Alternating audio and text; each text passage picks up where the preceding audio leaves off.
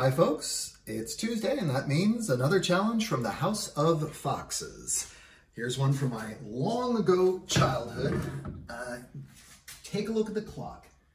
You want to spend 1 minute in a doorway pressing your muscles, press outward with all your force. Press as hard as you can for 60 seconds.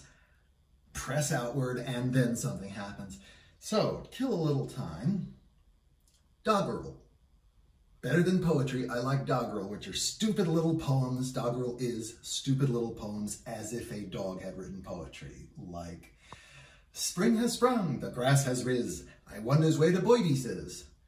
Pressing, pressing, and then when 60 seconds has gone by, there we go, step away and your arms will float. I'm not doing this, they do it themselves. Give it a try.